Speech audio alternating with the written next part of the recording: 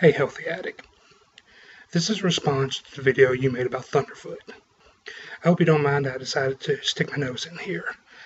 I can see that you two are friends, and I just recently started being vocal about these things instead of lurking quietly on the internet. So, unlike Thunderfoot, I have only been openly discussing these subjects for a couple of weeks, so I'm not on anyone's radar.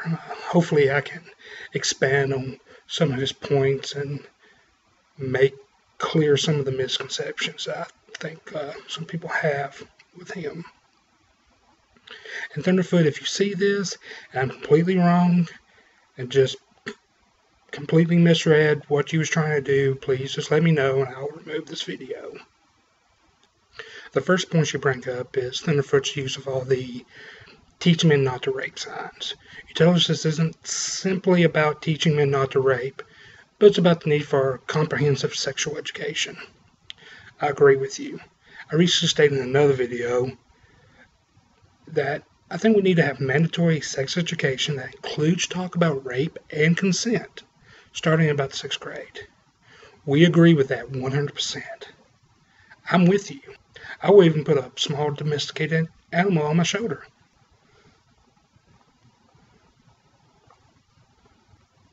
This issue is how so many people choose to promote. Did you just pee on me?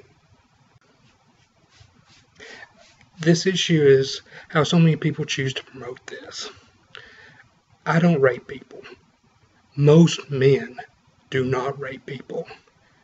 It is incredibly offensive to me and others when you, and by you, I mean the people holding the signs and chanting the chant.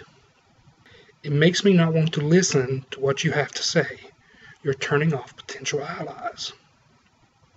And a bigger point to me is you're giving your enemies an excuse not to listen to you. As long as you're chanting, teach men not to rape, they can argue against that. They don't have to defend not teaching people about consent. They don't have to worry about the real issue. The real issue never gets discussed.